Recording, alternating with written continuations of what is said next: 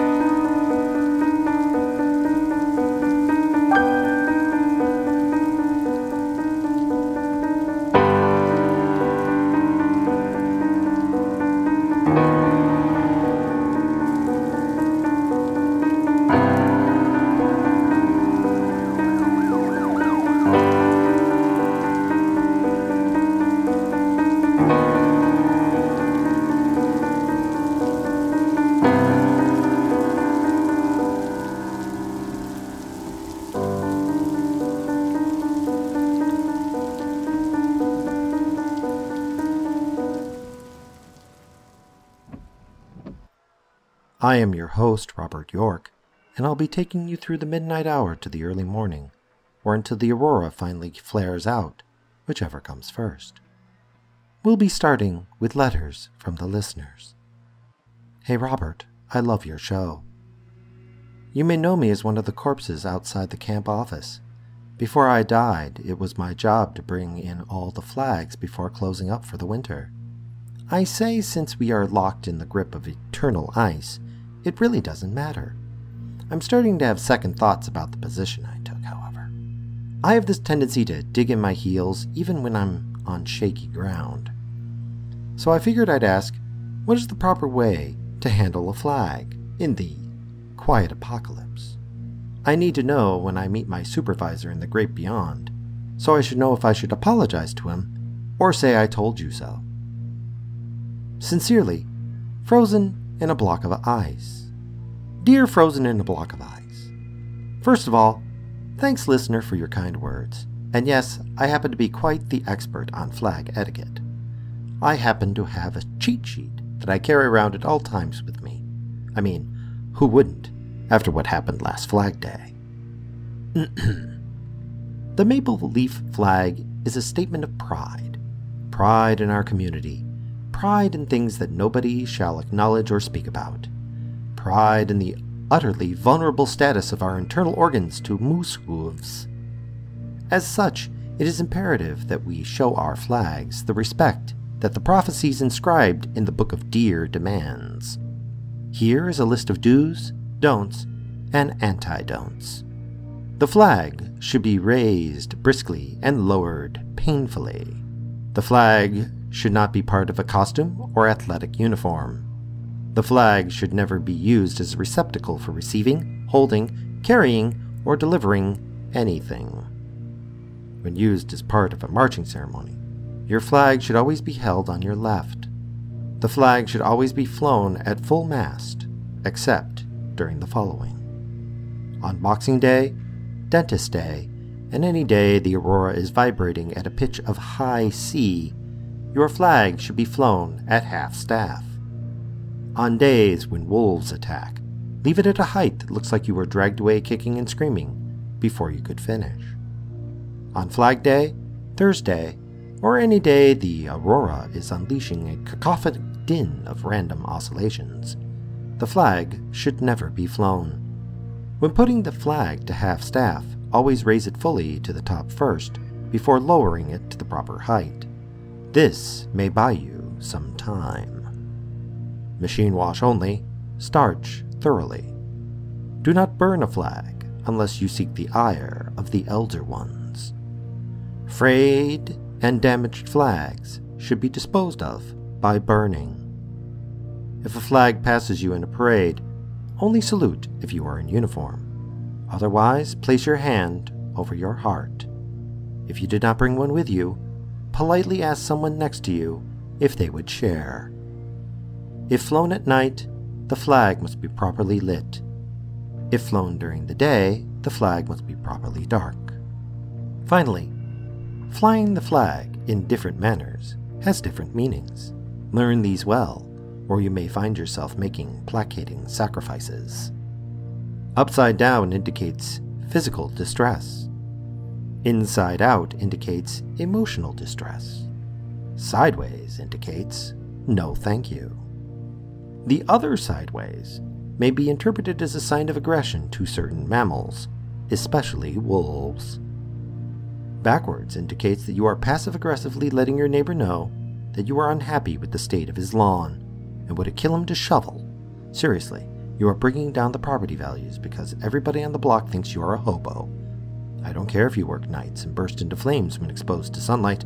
Hire one of those arachnids who hang around Orca X all the time. They work for flies, and if they give you too much lip, just call Immigration and Customs Enforcement. I did that when one of them started dating my daughter. Problem solved.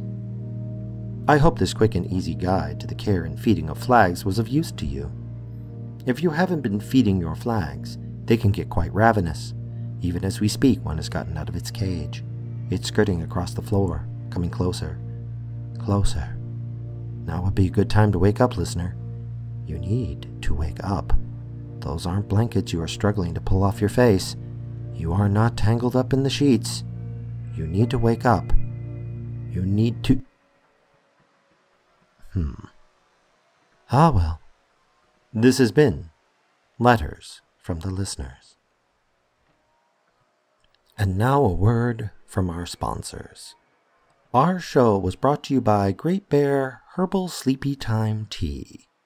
The nighttime sniffling, sneezing, coughing, aching, stuffy head, fever, hair standing on the back of your neck. What are those shadows doing? Oh God, it's got me. It's starting with my legs. For the love of all that is holy, just kill me. Why can't I die? This is the greatest of pains, so you can sleep or you're being eaten alive medicine. Sleepy helps you get your Z's. This has been a word from our sponsors. And now a public service announcement. The following message is from the Director of Emergency Services who contacted me in a dream. There is an outbreak of some sort of disease that manifests as long tendrils that grow from the back of your head, giving you what has been termed by the Great Bear Medical Association as Eldritch Mullet Syndrome. Symptoms of EMS include a strong urge to start playing a string instrument, hair that can taste the back of your neck, and the urge to finance a tattoo. After making the announcement, the Director of Emergency Services was attacked by a small group of blue-skinned Onai, who appeared in a whirlwind of chains, flames, and hooks that lashed out with the intent of dismemberment. However, before the deadly manifestation made contact, the Director collapsed into herself before exploding into a cloud of 1,000 darting shadows.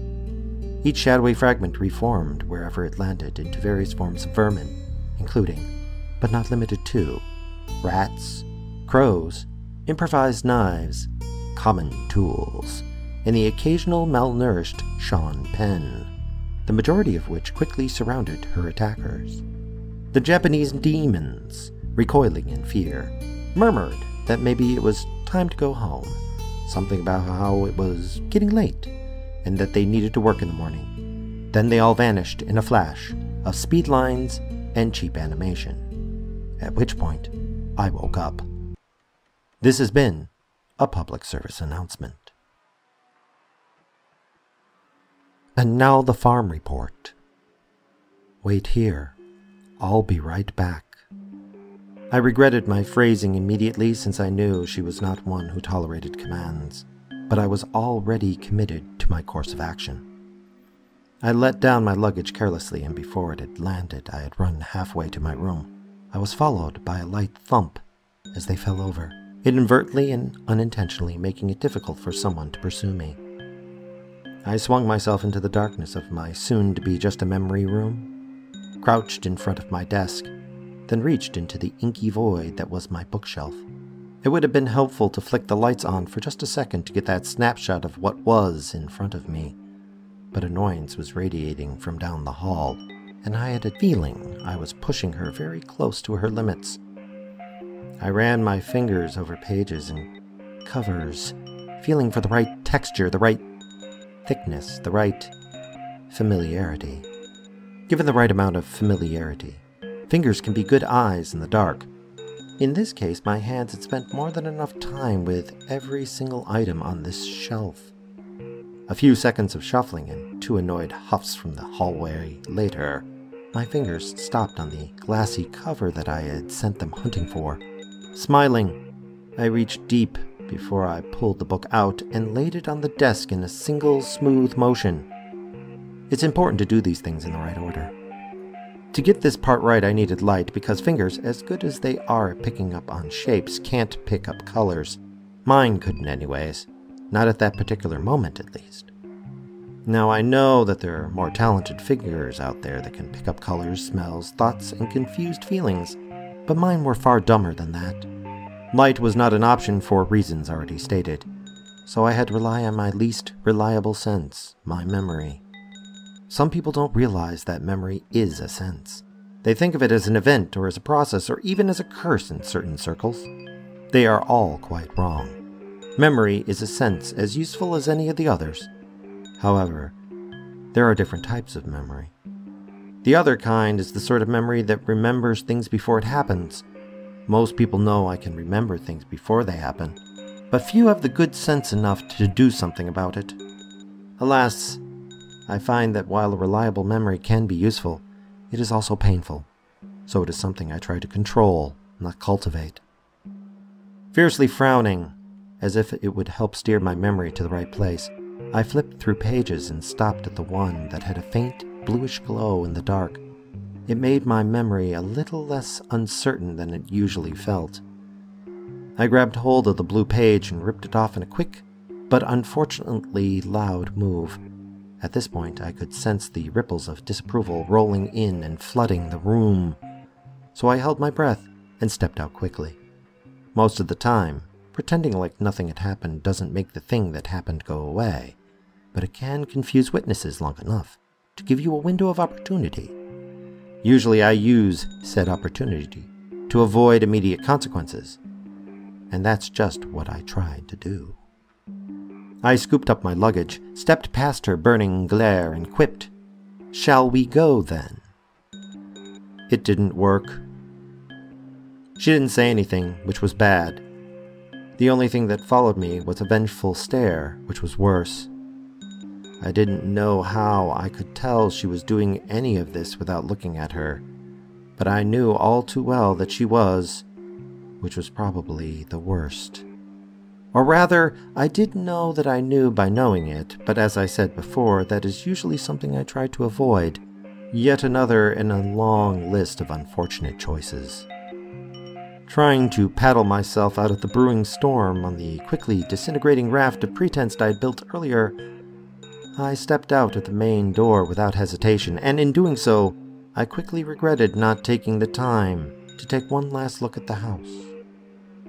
Pride and a small tinge of fear held me back from turning around and saying goodbye to the small space that was once my home. A bubble of cozy, interconnected, and rectangular rooms, confined by short concrete walls and glass windows. A very human nest. It was behind me, and I couldn't turn to say goodbye. Too many metaphors at the same time can have that effect on you. One should say goodbye, especially when you know this will be your last opportunity to converse with the subject. You might not think that one should say goodbye to a place, and normally one would not. However, this place was a place of memories, and when they are interconnected in a fashion to become a home, it's best to say goodbye. It gives you a sense of closure, a bookend to place around your thoughts. Otherwise, your judgment might get muddled. How often have you found yourself thinking about events at places beckoned by a smell or a sound or a trick of light? Such unwanted intrusions can be avoided with a simple farewell. Standing there, under the light of stars and foggy moons, with thoughts of home and smells of earthly night running through my head, a breeze moved past, crisp and sharp. A new wave of emotion was building inside, which I knew, if not restrained, would stop me from taking another step. So it was fortunate that the Red Lady stepped out around the same time, still holding her vindictive, "I can't believe you just did that" stare. She didn't say anything, paused for a moment next to me, then walked away in long, swift steps. I didn't want to go. I didn't want to follow the strange woman into the unfamiliar world she was leading me to. But she had an invisible cord connecting me to her. She pulled me unwillingly, or perhaps absent-mindedly, after her. For all I knew, I was still there, standing on my porch, on the welcome rug. To be honest with you, in a way, I still am. I caught up with her seconds later, feeling a small but quickly growing knot in my chest. She must have sensed it, because she tried to distract me. "What did you go back for?" she demanded to know. It wasn't that she cared for what I had gone back for, or for my feelings. She just didn't want to have them surface while I was in her presence. A preemptive strike on her part. "A map," I replied. "A map of what?" "A world map." The next sound could only be described as a snort, although I'd be hard-pressed to tell you from where it originated. "Where did you get it from?" she asked with a slight hint of surprise in her voice. "My geography textbook." "What parts of the world does it map out?" "Just Earth." She rolled her eyes, except she didn't exactly do the human gesture, that is, the rolling of eyes. Instead, her ears flicked forward and her nose wrinkled, but somehow slightly unsettled. I realized that I knew what the expression meant. "So that's what you call the world?" She slowly shook her head. "There's a universe of immeasurable space, and that's what you call it. Dirt." "It's the only world I care for," I stated. She turned to me without stopping and studied my face with curiosity and disappointment. I diverted my eyes quickly and pinned them to the ground. I was angry. I was scared. I was standing on the line in defense of my world. "No wonder," she replied coldly and started to walk faster. I didn't match her pace, letting the gap between us grow larger. This has been the Farm Report. Listeners, I have unhappy...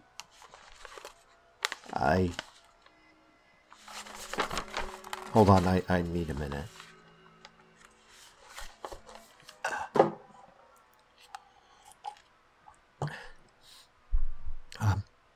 It appears that a young man by the name of Everflame, known to his friends as EF, has hung himself. Now, we all know that suicide is illegal, and as such, EF will be charged. But given the circumstances and the violator's age, Mayor Battery assures me that EF will only receive detention and counseling. The authorities have informed me, and I quote, "The criminal known as EF steadfastly, and quite rudely, remains dead." Chances of successfully reviving EF are decreasing with every passing moment. He doesn't breathe. He's not breathing, so dear listener, if you have any knowledge that can help, please help me. Someone help me. I can't.